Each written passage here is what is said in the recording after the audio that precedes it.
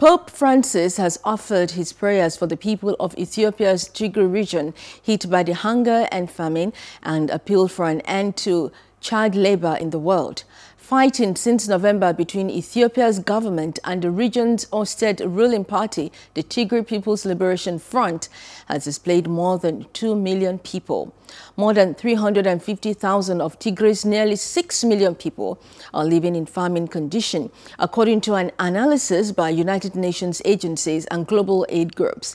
The number of child laborers has increased to 160 million from 152 million in 2016, with the greatest rise in Africa due to population growth, crisis and poverty, said the International Labour Organization and the UN Children's Fund, UNICEF. Hello, hope you enjoyed the news. Please do subscribe to our YouTube channel and don't forget to hit the notification button so you get notified about fresh news updates.